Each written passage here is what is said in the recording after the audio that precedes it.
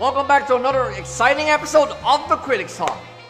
Today, we are going to deep dive into, you probably guessed it by now, Sorcerous, Orphen, Dual Dragon Sanctuary, Episode 1.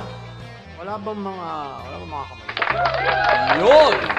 Alright, those are the cheers I'm waiting for. So, sit back, relax, and hit subscribe. And bago tayo magkalimutan, guys, could you also like and share this video? Salamat. We just started this review. Let's get on to the nitty-gritty of this particular pilot. Pace! I got those typical pilot feels when it came to this one.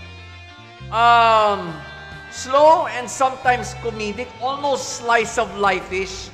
Then, that particular scene where Magic ran into that dwarf army. Yeah, sa dami ba naman eh. Kahit anong tangkad ni Magic, hindi niya kaya to. So, that's where the pacing picked up. Do I have complaints? Nope, none whatsoever. Because it had a balanced pacing, so to speak. It was nice and slow where it needed to be, and it picked up where it needed to be.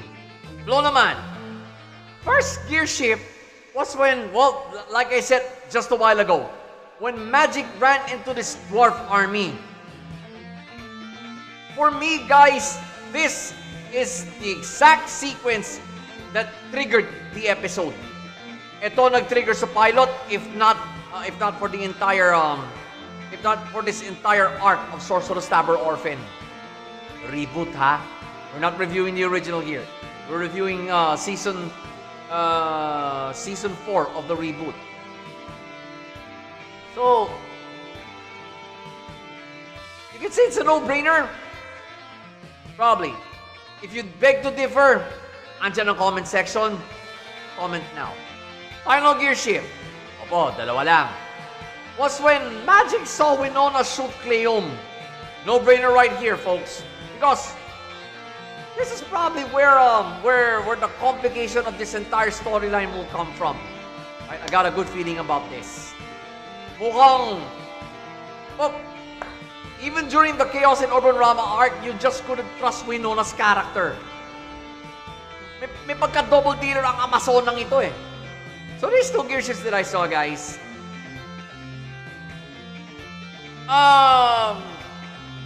If you're not totally familiar with the storyline of Sorcerous, Orphen, you can skip to just one of these gear shifts. Right? Pero, if you're a true fan of this franchise, you should not. Kasi,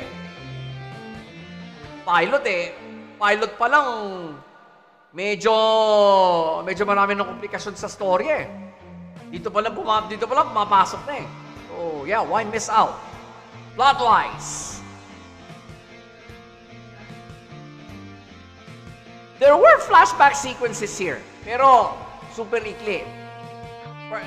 Specifically, they were scenes from the previous arc, Chaos in Urban Rama. Therefore,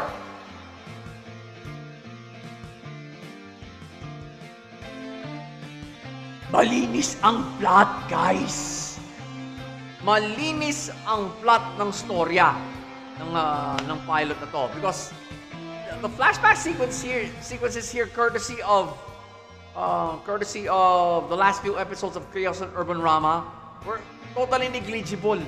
You could easily forget na nagkaroon ng flashback sequences dito. Kasi ni-recall lang ni Orphen kung ano yung mga nangyari sa kanila during their stay in Urban Rama. Right? So, pace, flow, and plot, they all came together for this pilot, folks. Shows promise. Right? 2 words. Shows promise. So, Sorcerous, Orphen, Dual Dragon Sanctuary. Munti ko na makalimutan.